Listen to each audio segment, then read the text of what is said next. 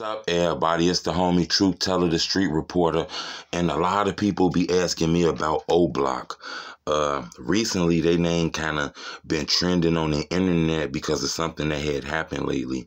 I guess two guys came on a tour visit to visit OBLOCK. The old legend that they from London or UK or something like that.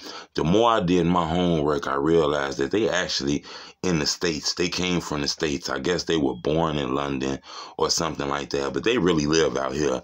But the fact is, I guess, you know, they is from overseas or from a different country, whatever the hell you want to call it. But they recently took like a visit to OBLOCK. These guys were super ecstatic. They were happy as hell to finally visit their idols, their mentors and shit like that. They got out there. They got a chance to meet Duke. They got a chance to meet Muwop, BJ, and a lot more OBLOCkians and a few Landron niggas that was out there in OBLOCK. These guys felt like they was on top of the world. It was a point in the video where you seen the guy shedding water out his eyeballs. He was literally crying like he ran into Prince or Michael Jackson, when really he ran into some hood street nigga who don't even have a video on YouTube. They're just some videos from like Instagram Live for gangbanging shit and thug shit. But for some reason, these guys feel like they ran into Tom Cruise or Denzel Washington.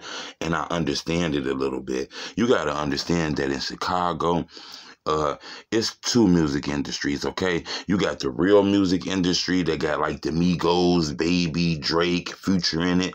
Then you got the Chicago music industry where you can be as big as them, but you don't need as much as a fan base. You know, these guys I looked at as famous. Some of them even got 20,000 followers, 30,000, 40,000. They not in the millions yet, but for some reason, their name is viral.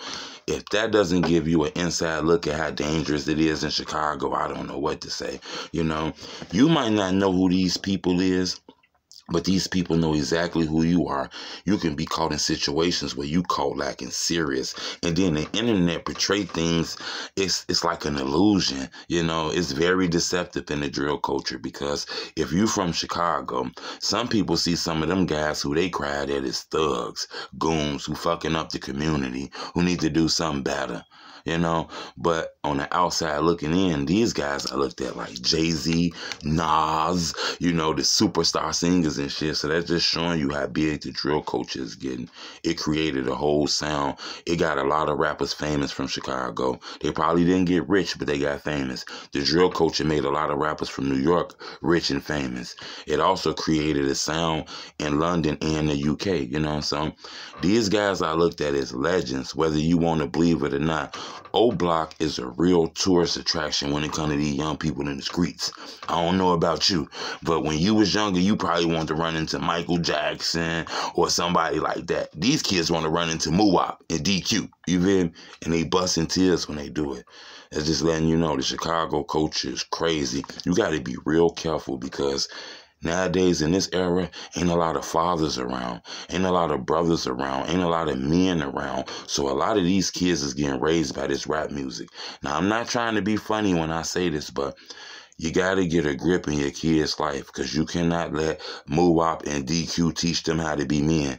And that's no disrespect to those guys because they young, but right now they kind of got to get back the revenge mentality. And we don't really want the next generation growing up with that kind of mentality. You feel me? We got to be better than this, Chicago. But shout out them boys from the O because I do think a lot of them guys could really do this shit on the music side. They got a huge fan base. They shoot videos. They put them on YouTube. They get promotion.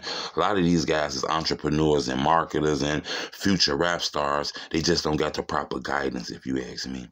But I'm not going to lie. I do find that shit pretty dope that these street dudes do all that work to make their music pop. You know, I think some of these dudes could really turn into managers and business owners and record label owners and shit like that because a lot of these street dudes got the mind. But I appreciate the love. Subscribe to my YouTube channel. It's the homie Truth Teller, the street reporter.